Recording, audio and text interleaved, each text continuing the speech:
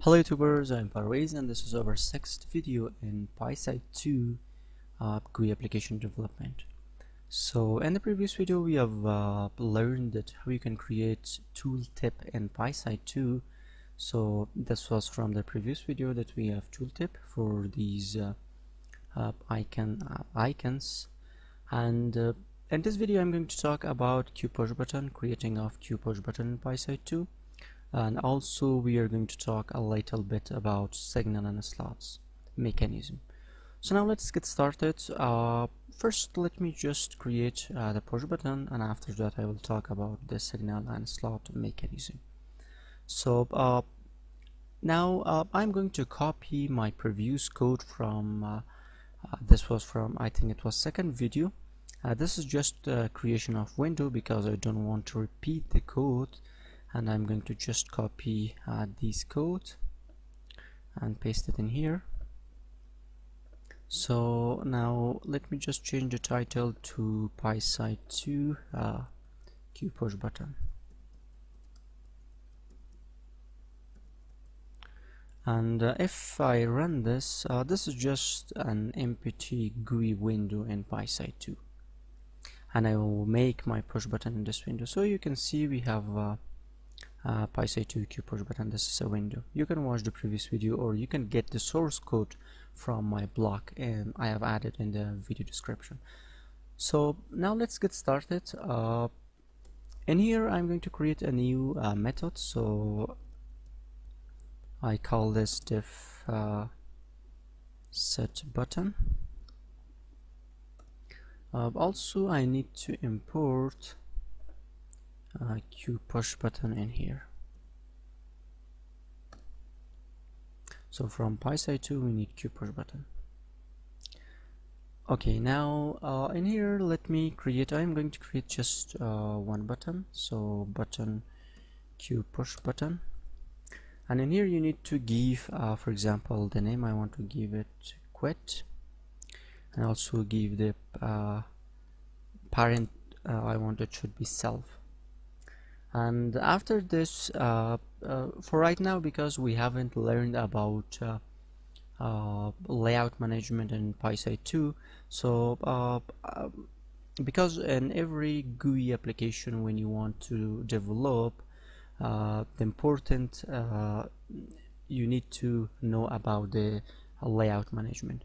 So because we haven't learned, I'm going to just move this button. So this is not a good idea that right now I'm doing, but after, when we have learned about layout management, I will add my widgets in the layout. So right now I'm going to just move my button because it is at the top. So now I want to move this in the X and Y position. So I want to give it 50 and 100 like that. Okay, now we have created our push button method. Now we need to call this, so let me call this in here. So self dot set button. Now let me just run this. Okay, so now you can see we have a button in here. This is a quit button.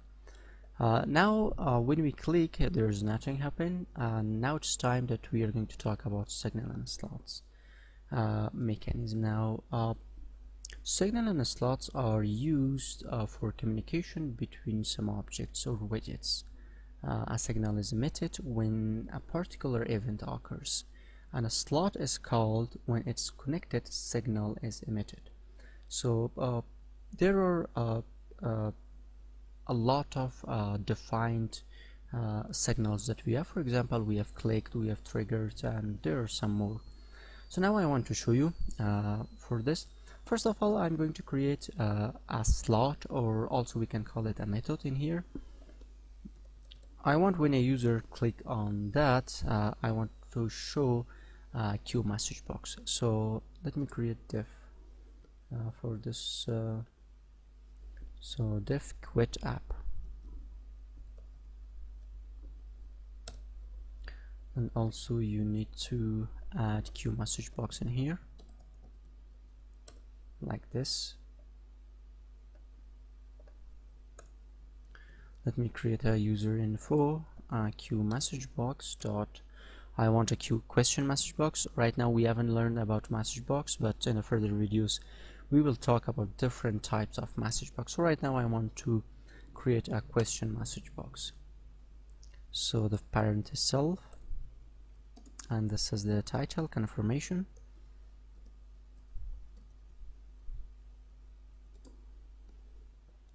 And this is the text that for example, I want to write do you want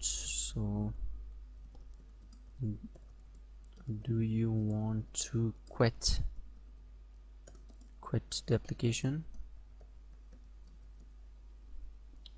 And now we need to give the questions in here, so it's QMessageBox dot yes, or we have QMessageBox dot no.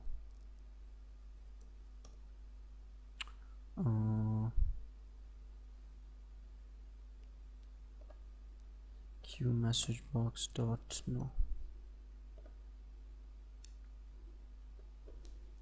Okay, now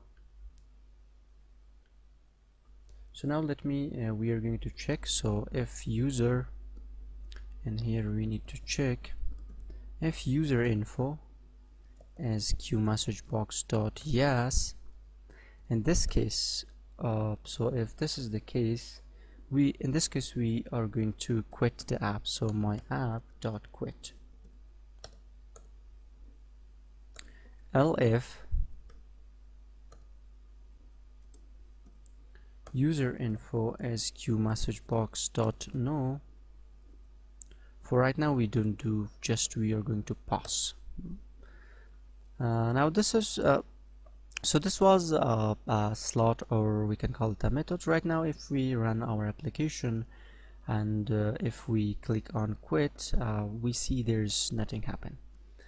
But now we need to connect our this start to the clicked signal of QPushButton. So one of the signals that is related to push button, that is clicked, and in here we need to connect this. So btn1 dot clicked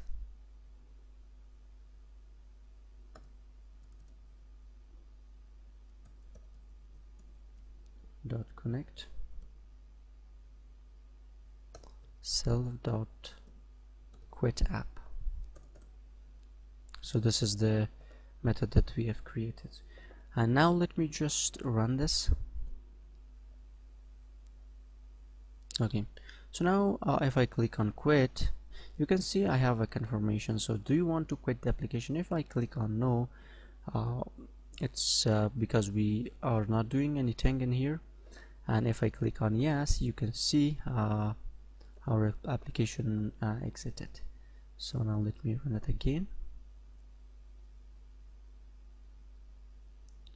If I click on quit, you can see, do you want to quit the application? Click on yes. Now we have closed the application. So thank you guys. I will add the source code of this video in my blog. You can check that. I have added the link to the video description. Also, you can subscribe to my channel. You can share the video for the further videos.